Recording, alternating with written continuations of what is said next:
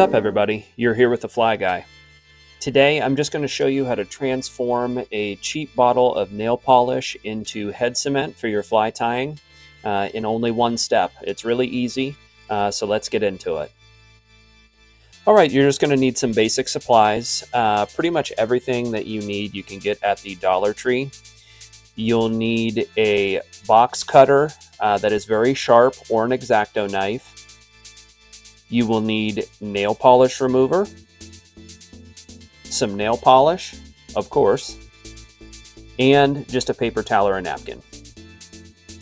Also, it's nice to have a cutting mat, or make sure that you have a workbench or someplace that you can do some cutting that you're not going to damage a surface of your workstation or someplace in your house. The cutting mat you can also find at the Dollar Tree as well. You're going to start by taking that brush out of the polish bottle. You're going to get as much of that polish off as you can before you use the nail polish remover. You're going to put a little bit onto that napkin or paper towel and then wipe off the excess. Get as much of it off as you can. This will keep your blade clean, and it will enable you to cut through it a little bit easier.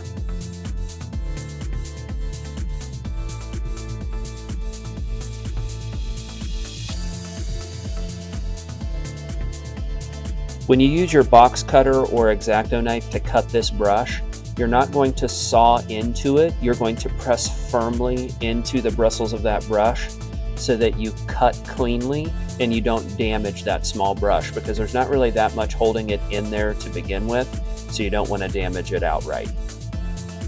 As you begin to press, it may take a couple attempts to get it to cut completely and get it started. But once you get it started, it's easier to cut through them and get the size of brush that you need. And that's it.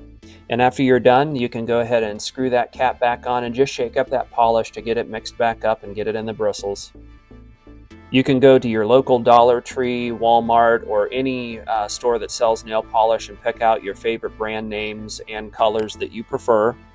You can really kind of go crazy with this, so be careful, because I've got a bunch of nail polish on reserve waiting to be used. I hope you like this video and it helps you out in your fly tying. Check out my new webpage on Gumroad. It is linked below, along with my other social media pages.